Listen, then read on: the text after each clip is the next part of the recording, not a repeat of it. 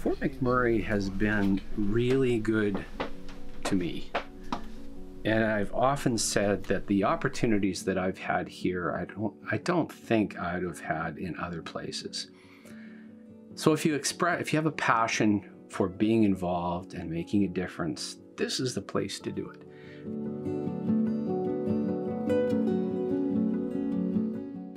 At the age of 51, I think I'm 51, I might need a calculator. I'm doing art full-time as a full-time business. Now at the beginning, when I was making the shift out of the United Way, which I worked at for 3.5 years, I was calling this my semi-retirement, but in truth, it's not. I work as an artist 7 days a week and love it. And every day is a new day with new projects, new opportunities.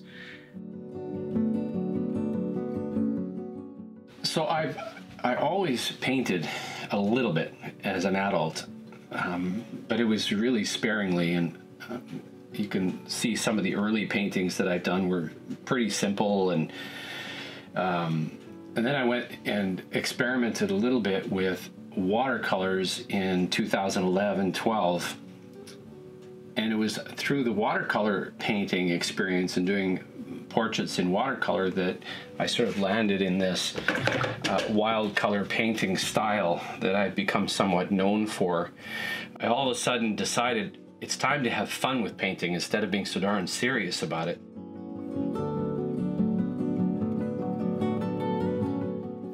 Russell's contribution to the arts in our region and Fort McMurray is long, and I've actually known him for quite a while. I first met him in 2013.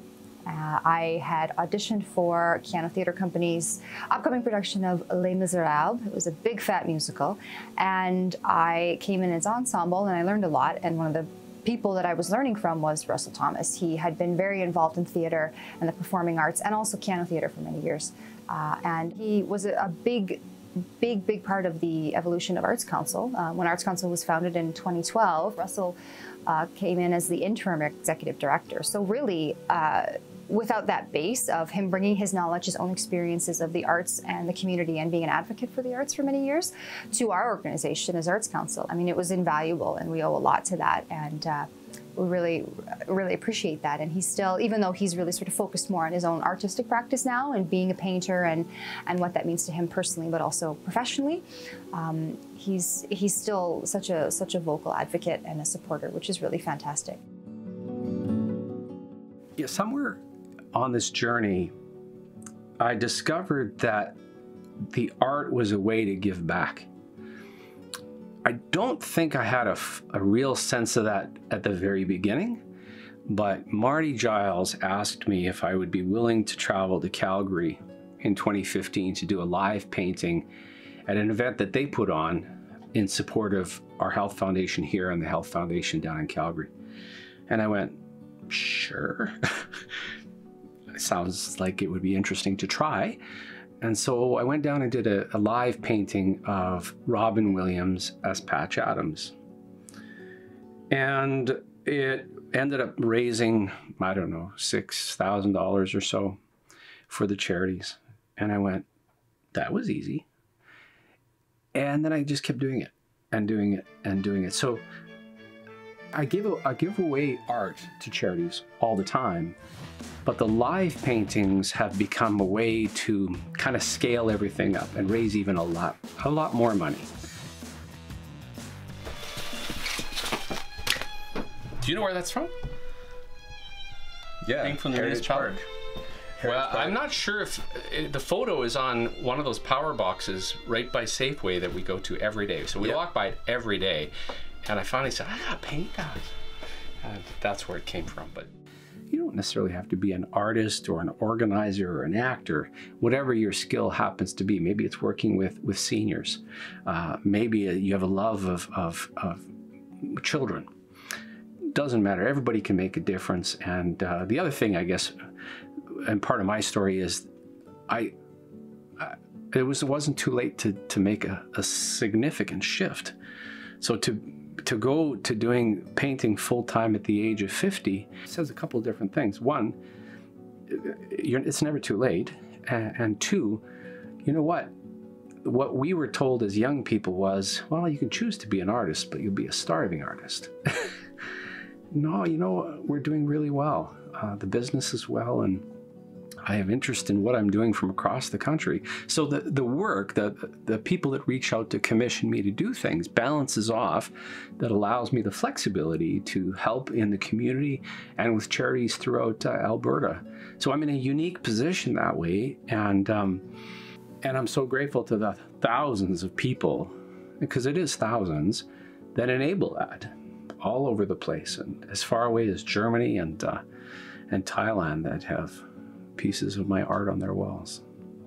The impact that Russell Thomas has had in the community, and us as artists, us as arts administrators and arts advocates, has been really profound. And through theater, through performing arts, through festival organization, through marketing, and through his own now visual arts practice, he's had a hand in many, many things, and a really important part of the development of this community.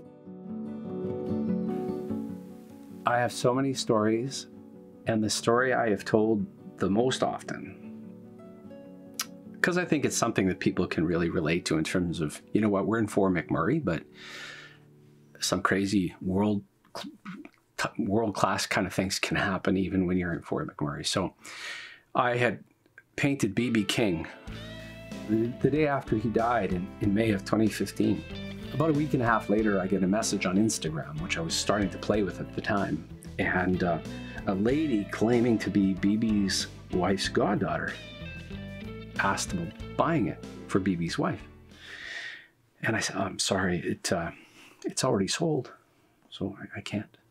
She said, can I get a print or two of it?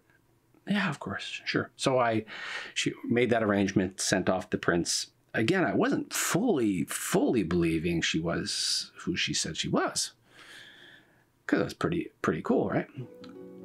So a couple of weeks went by, and I was in here, and the phone rang, and it was BB's wife phoning, and her name's Jo, and she said, I hope it's okay that I called. And I said, sure. She said, I just wanted to tell you that I wept like a baby when I saw this painting. It was so beautiful, and I wanted to thank you, and I hope that's okay. So we had this beautiful conversation, and she was telling me about their life together and the fact that they met in a bar in 1964 in Vancouver. And the bar was called, wait for it, the Oil Can.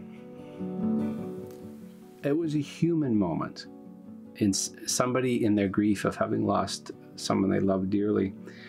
And the number of times that's happened, whether it's with famous people or regular people, the role that an artist can play in helping during times of grief is really quite something. Or not grief. Maybe it's just a total surprise for somebody. It's just such an honor to be the person that gets to somehow facilitate some pretty awesome moments.